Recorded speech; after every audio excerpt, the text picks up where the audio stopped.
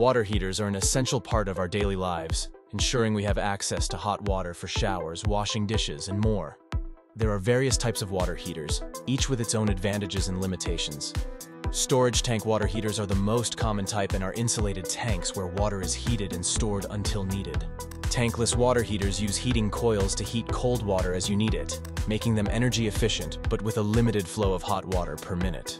Solar water heaters use the sun's heat to transfer it to a closed-loop system that runs to the water tank, offering significant savings during sunny days.